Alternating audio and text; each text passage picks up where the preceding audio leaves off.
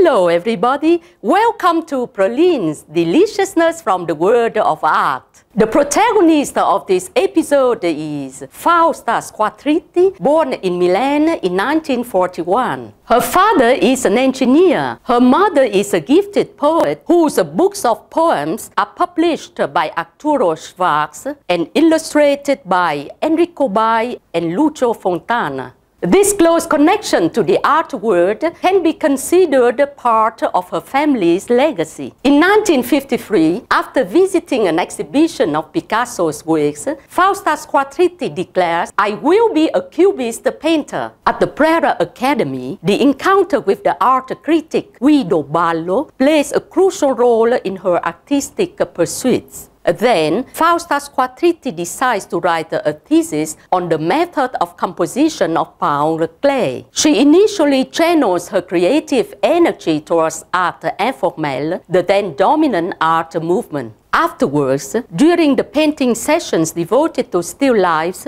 she focuses on the folds of a colorful cloth, which sparks her interest in executing a series of abstract works. Furthermore, she has gleaned inspiration from some paintings of Tiepolo. She reduces Tiepolo's human figures to a flat appearance, paints them in diverse colors, then fits them together as in a jigsaw puzzle. Whereas Fausta Squatriti's informal paintings emphasize the psychological undertones, her later works highlight her meditation on the vision of space manifested in a cheerful and ironic tone. She then cuts out some of these colorful pieces and let them float in a black container like in a sort of puppet show. In so doing, she discovers the three-dimensionality of objects, which is fundamental for her passion to work on enameled metal sculptures. Gillo Douglas has defined these sculptures disquieting objects, but nowadays they seem to showcase, even though at first they intend to undermine the idea of balance, the playful mindset that anticipated the mainstream culture of the 80s. Yet,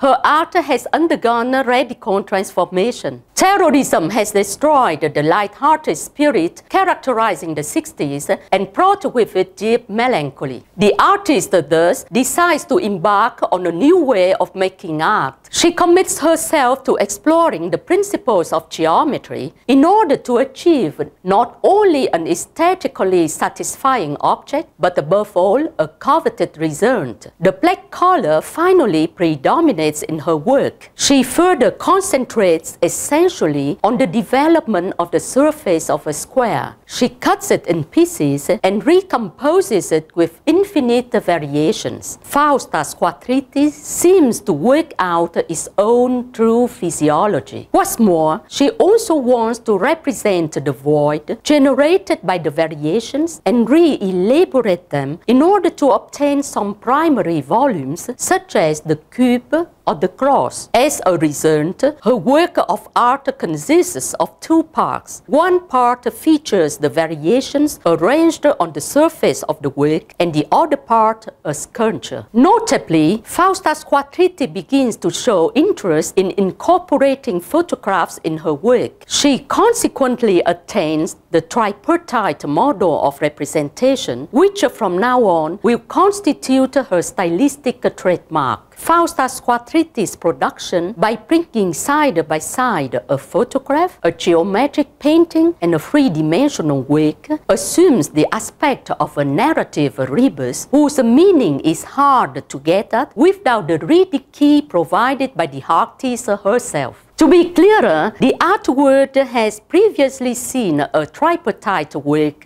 titled One and Three Chairs, realized by Joseph Kossut. This masterpiece features a physical chair, a photograph of that chair, and the dictionary definition of the word chair. What stands out in Fausta Squatriti's work is the fact that the solution to the rebus can be found at an emotional level, or much better, at the level of their psychology. Her artistic research enhances her initially to reflect on the importance of the decorative motifs embedded in the symbolic communication of different religions and cultures. Then, she proceeds to delve into all aspects of human experience, above all, into the the pain and violence mankind untiringly inflict among themselves. Over the last few years, the artist has transformed her sculpture into a wall-hanging box containing industrial waste or organic materials such as roots,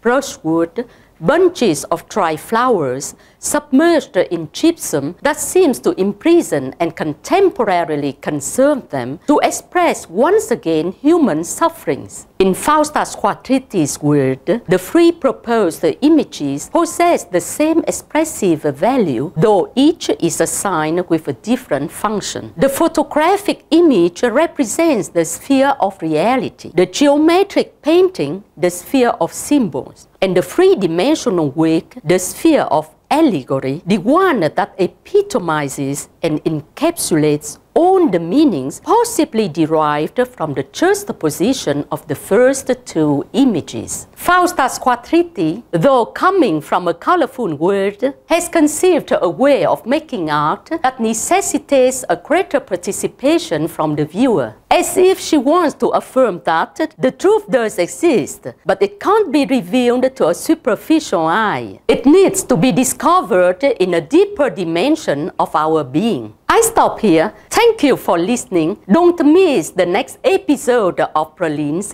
Deliciousness from the World of Art.